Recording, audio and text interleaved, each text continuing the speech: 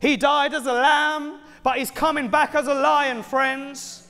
And I believe that God is putting a little bit of fight back into Christianity. And I don't believe that's strength of your own ability. We have not got the strength. It says in Ephesians 6:10 to be strong in the power of his might. It's in him. It's in him we live, move, and have our being. It's in him we're a new creation. It's all in him. It's in him we're hidden with God in Christ Jesus. It's only in him that we can walk in victory, friends. And I want to encourage you this morning. There is an authority that you have as a child of the Most High God.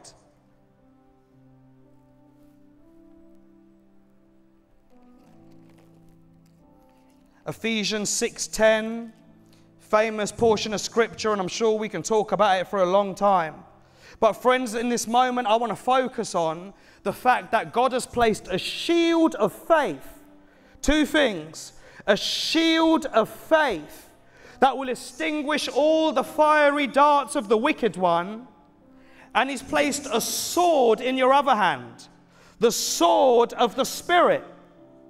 See, friends, I think, reading this scripture and listening to these verses, it's very clear that we are engaged in a battle. If God has placed a shield in one hand and a sword in your other hand, friends, don't tell me that we're not in a fight. Praise God, we have the victory through the blood.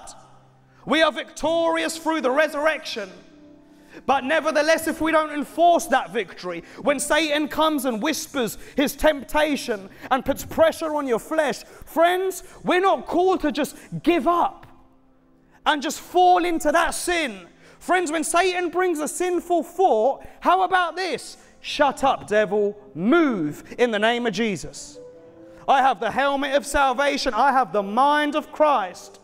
And you're treading on ground that doesn't belong to you, because I have the mind of Christ. When a headache tries to creep up on you, rather than running to the paracetamol cupboard without thinking twice, how about just grabbing your hand and placing it there and saying, get out in the name of Jesus. Be gone. See, I believe, friends, what the Lord wants to do in this place, He wants us to build a reputation in the realm of the Spirit. He wants us to be a people that are strong in the Spirit. We're in a war zone, friends. There may be a war going on in the Middle East. But friends, there's a war zone in the realm of the Spirit.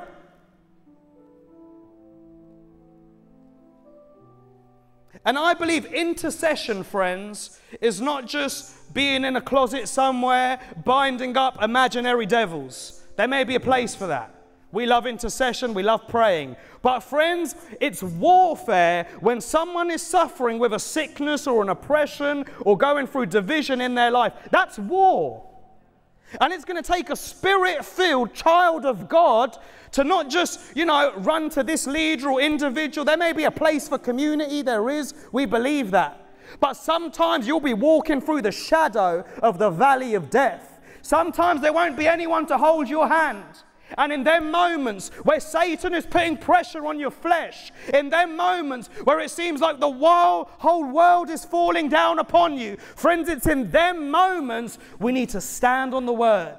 It's in them moments that we need to speak faith and speak the authority that God has given us, even when it feels like we have no strength.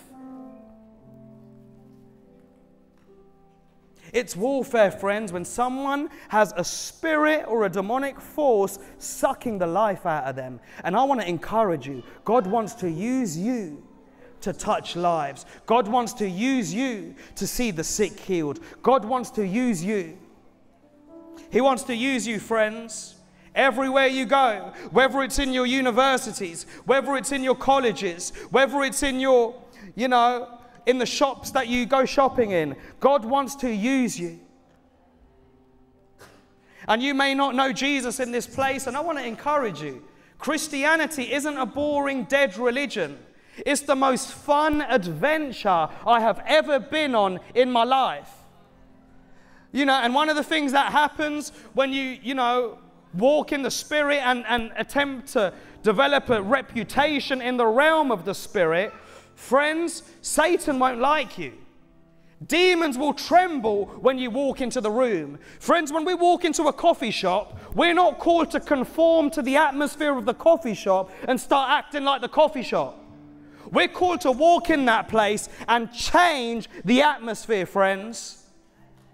When we stand on the Word and we're walking close with the Lord, friends, we change the atmosphere and angels travel with us.